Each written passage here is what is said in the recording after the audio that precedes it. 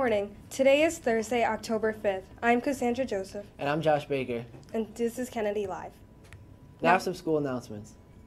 Please remember to sign up for the dodgeball tournament. The forms are due today. The cost is $30 per team. Flynn and O'Hara will conduct senior blazer fittings on Thursday, October 12th, during all lunch periods. Every senior should see the representatives at that time. There is an extension on the homeroom collection until tomorrow. Gettysburg College and Sacred Heart University are visiting today. Don't forget to speak to Miss Carnivale if you are interested. And now to This Day in History with Devin. Good morning, Kennedy Catholic. I'm Devin Buckley, and welcome to This Day in History. In 1921, the World Series was broadcast on the radio for the first time. In 1947, President Harry Truman held the first televised presidential address from the White House. In 1955, the play The Diary of Anne Frank opened in New York. In 1989, the Dalai Lama was named the winner of the Nobel Peace Prize. That's all for This Day in History, and back over to the anchors. And in breaking news, a newly formed tropical depression in the southwestern Caribbean is forecast to strengthen into a hurricane that could impact the U.S. Gulf Coast.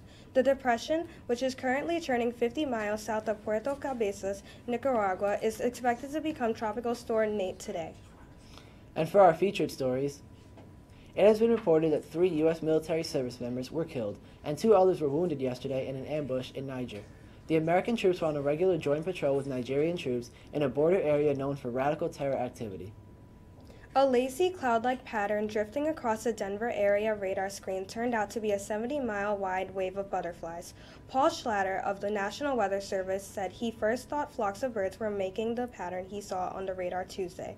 But the cloud was headed south-northwest with the wind, and migrating birds would be southbound in October. And now to sports with Gibby. Good morning, Kennedy Catholic Sports Nation. I'm Gibby with your sports. In the NFL, the Patriots will play the Buccaneers tonight at 8:25 on CBS. In the NCAA, number 17 Louisville will take on number 24 NC State tonight at 8. Both of these teams are 4-1. In Major League Baseball, the Diamondbacks beat the Rockies 11-8, and the Yankees will play the Indians tonight at 7:30. In the NHL, the Blues beat the Penguins 5-4, and the Maple Leafs beat the Jets 7-2.